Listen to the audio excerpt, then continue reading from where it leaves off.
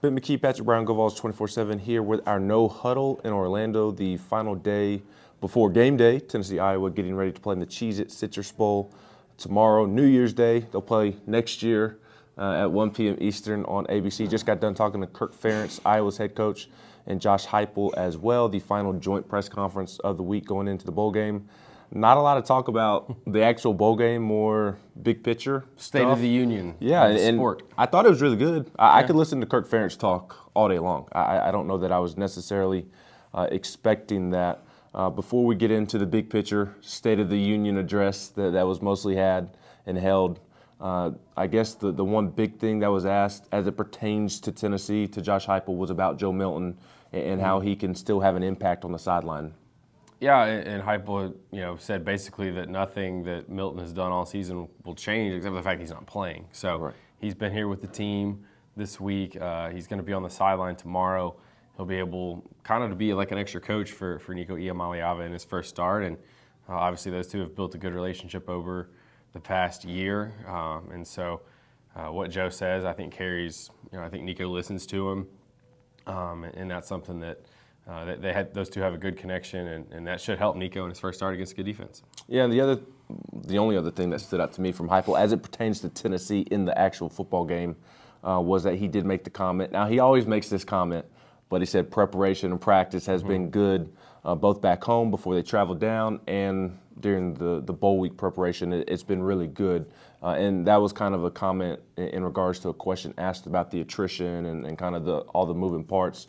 He says that he likes the preparation of this team, and we've rarely seen a Josh Heupel coach team at Tennessee not show up ready to play football. So I think it's fair to take him at his word. Yeah, I mean, this is their third bowl game with this staff. I think the staff does a good job of, when it's football time, when they're on the practice field, when they're in meetings, they make sure that the guys lock in. But they want them to enjoy the experience, and they've done a few things in Orlando this week as a team to, lighten the mood and make the experience fun. But what you'll remember most, and he said this before, is that you remember what happens if you won or not. So that's obviously the focus for Tennessee, and I think there's a good, we talk about who's not playing. The people who are playing are either a lot of young guys who are going to be excited to have waited to get their chance, or it's some older guys that are playing their last games, the Jacob Warrens, the Aaron Beasleys, that they want to go out and win.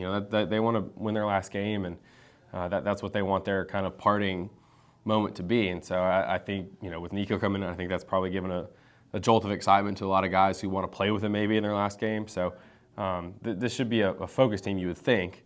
We'll have to see what it looks like tomorrow, because you can never say never in bowl games. You just never know what teams are going to show up like. And I'm sure Auburn didn't think they would be down 21-0 after the first quarter yesterday against Maryland, but we'll just have to see if Tennessee can come out and be sharp and do what they need to do to get a win. Yeah, in terms of the big picture stuff, it was a lot of questions about the current state of college football, given the Georgia-Florida State score and just some of the imbalance in these football games outside of the playoffs. And we will have full video. It's currently uploading if the Wi-Fi would cooperate, so maybe a minute, but we will have full video of the press conference. We'll have transcripts up as well, so we'll simplify it. But I encourage you to go watch the whole thing. Like I said, I could listen to Kirk Ferentz talk all day. Josh Heupel had some good thoughts as well. But the two things that stood out to me in terms of the issues with college football, what needs to change, number one is the recruiting calendar.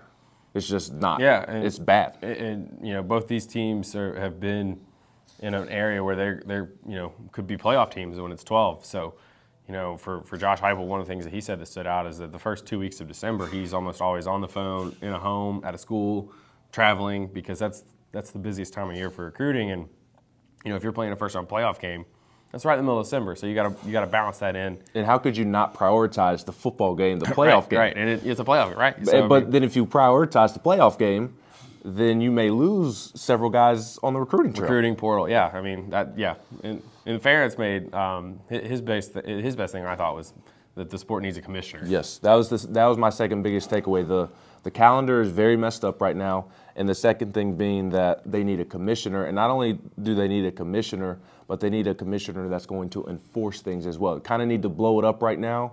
There's no structure. I love that he talked about the NFL. Yeah. All 32 teams are on an even playing field. Same rules. Same rules. They start from square one. Now, obviously, some teams do better than other teams in playing with those rules and playing within the rules, but There needs to be everybody needs to be on the same playing field, and then not only do you need the commissioner to have everybody playing on the same playing field, but when rules are broken, they need to be enforced. Yeah, and that was the two biggest things. And a lot of fans of college football love that college football is not the NFL, but there are a lot of ways in which going the NFL route could help this sport, and the two that he touched on were enforcement and structure.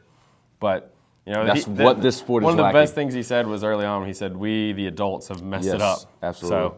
So this is a guy that's been coaching. It was his 25th year at Iowa. I mean, I think they've only had 2 coaches the last 40-something years between a couple of guys they've had. So he's definitely old school. So I think a lot of fans are probably of the same mindset that he is. Yeah, he was spot on. And like I said, we've got plenty of coverage up at that. At Go Vols 24/7. We've still got plenty of preview coverage for Tennessee and Iowa coming to the site today as well. Bold predictions, game prediction. Your matchups is already up or about to be up.